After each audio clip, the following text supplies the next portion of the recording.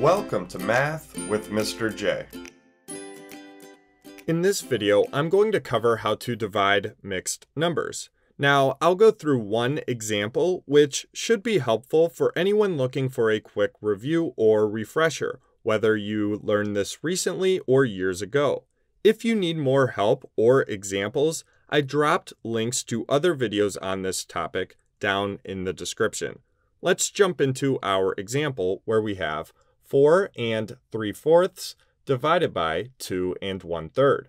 Now, the first thing that we want to do is to convert these mixed numbers to improper fractions. That way, we just have a numerator and a denominator. Let's start with 4 3/4. And we start at the bottom and work our way to the top. So we multiply, then add. So we do 4 times 4, so the denominator times the whole number. 4 times 4 is 16. Then we add the numerator. 16 plus 3 is 19. So 19 is the numerator of our improper fraction.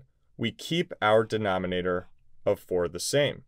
Then we can bring our division sign down and convert our second mixed number. So again, we multiply, then add. So 3 times 2 is 6, plus 1 is 7. That's our numerator, and then keep the denominator of 3 the same, so 7/3. 19/4 is equivalent to 4 3/4, and then 7/3 is equivalent to 2 1/3. So we're not changing the value of the problem at all when we convert to improper fractions. Mixed numbers and improper fractions are equivalent. They're just in different forms. Now again, we're converting to improper fractions, so we just have a numerator and a denominator, and then we can go through our steps for dividing these fractions, which we're going to use keep, switch, flip, also known as keep, change, flip. So no matter how you think of it, they mean the same thing. I know there's different words out there for these steps, but in the end, they all mean the same thing. So let's keep our first fraction here, our first improper fraction, so 19/4. Then we switch or change our division to multiplication, and then we flip our second fraction, our second improper fraction here. So the denominator becomes the numerator, and the numerator becomes the denominator. This is called the reciprocal. So we have 3/7. Once we get to this point, we can multiply straight across. So numerator times numerator, and then denominator times denominator.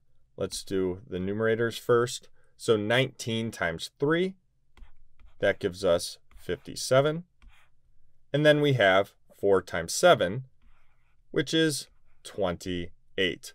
Now that's our answer as an improper fraction. We're going to convert it to a mixed number. So we need to do our numerator, 57, divided by our denominator, 28. Now we can do this using mental math, or we can write everything out. Some problems are going to be a little simpler, and we're going to be able to use mental math, and in some situations, we'll have to write out the problem. I'll go through both here so you can see what that looks like. Let's use mental math here first. So how many whole groups of 28 out of 57? Well, if you're able to think about that, it's going to be 2 whole groups of 28, because that gets us to 56. So 2 whole groups of 28. Now we do not hit 57 exactly. We have something left over, a remainder. So the difference between 57 and 56 is 1. So we have a remainder of 1. And we keep our denominator of 28 the same. Let me write that out as well. So we have 57 divided by 28. So we need to think how many whole groups of 28 out of 57. Well, we said that's 2. That gets us to 56. So 2. 2 times 28 is 56. So we get a remainder of 1. This 2 is going to be the whole number, part of our mixed number, 2 whole 28s out of 57. And then this 1, the remainder, is going to be the numerator. And then we keep our denominator of 28 the same. Once we get to our mixed number, we can check to see if we can simplify the fractional part. 1/28 is in simplest form. The only common factor between 1 and 28 is 1, so we are done. 2 and 1/28. So there you have it. There's how you divide mixed numbers.